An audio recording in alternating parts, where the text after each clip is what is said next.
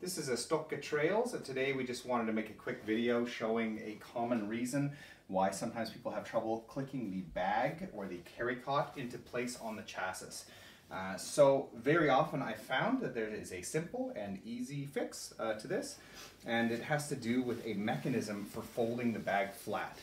So if I remove the mattress and lift up the side here, you'll see that underneath the lining there is a little white button here.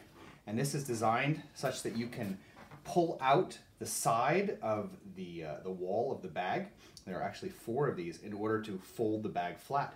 What happens sometimes is that when people do this or activate the mechanism by accident, maybe, I don't know why, and don't click it all the way back into place, the system is not lined up, and so the bag will not then click properly onto the chassis.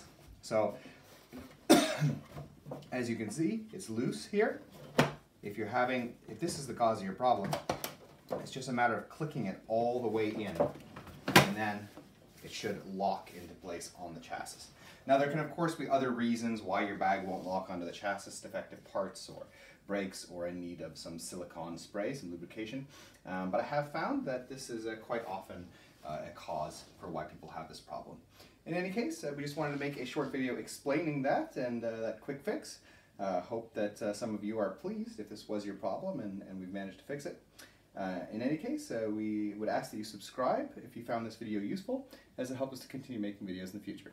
Thank you.